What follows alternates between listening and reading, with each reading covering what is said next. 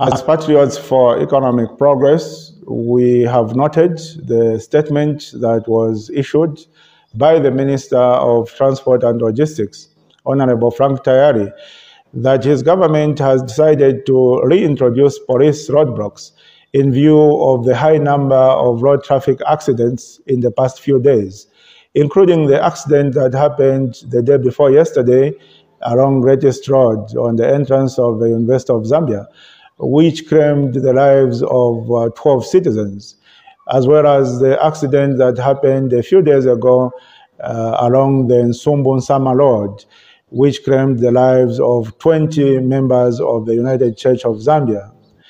For us, we have always believed that road blocks along the roads by police officers contribute significantly to curbing road traffic accidents. They help in terms of ensuring that vehicles moving on the roads are roadworthy and that they are in compliance with the traffic laws of the land. And removing roadblocks by police officers actually undermine road safety. And we advised the UPND administration accordingly when they first made this decision just after ascending to office. We advised them that they will compromise the lives of the Zambian people if they suspend police roadblocks. But of course, this was to no avail. And they insisted that members of the Road Traffic and Safety Agency, or LATSA, will be adequate to police our roads. And over the past couple of months, of course, we have seen a sudden increase compared to other years in road traffic accidents, as well as fatalities in these road traffic accidents. And it is good that government eventually decided to introspect on their policy mistake of suspending police roadblocks, and they have reversed their policy mistake. But we believe that that in itself is not sufficient.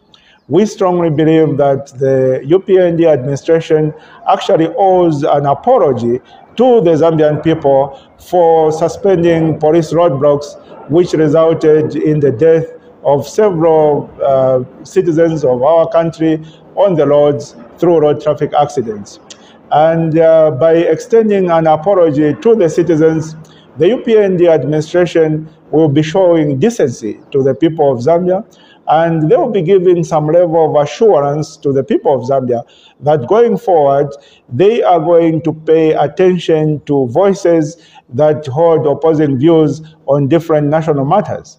It must also be noted that when we challenge government on some of the policy decisions that they make, we are not doing it out of spite. We are not doing it to undermining them.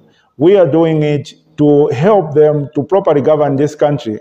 We are doing it to help them to make better decisions which can save the lives of the Zambian people.